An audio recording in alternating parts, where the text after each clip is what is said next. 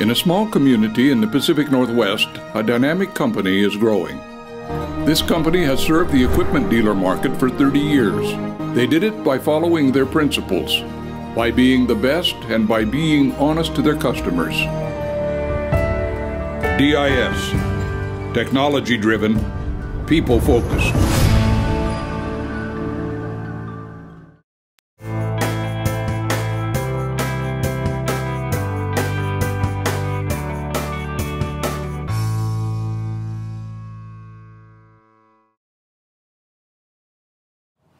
Eric and I come to work every day working on our succession plan. Our succession plan includes selling tractors and combines and planters and tillage equipment to every farmer in our area that we can possibly sell to.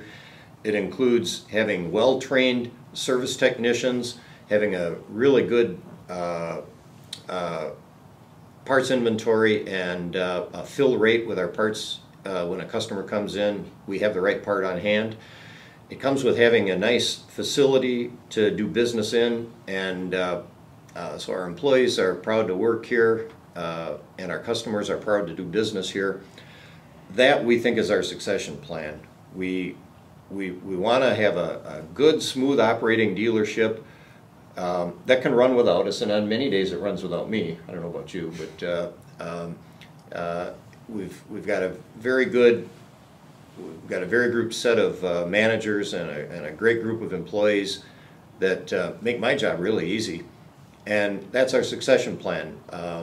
We want this dealership to look good for our kids if our kids decide to get involved, and at this point they're too young to know, or if we decide to sell to some key employees, or if we decide to sell to a competitor, or at some point we'll probably quit.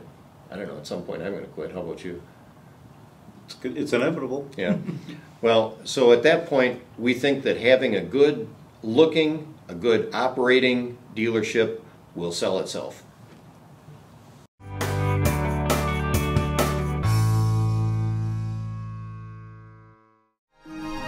In a small community in the Pacific Northwest, a dynamic company is growing.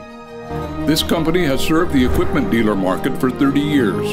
They did it by following their principles, by being the best and by being honest to their customers. DIS, technology-driven, people-focused.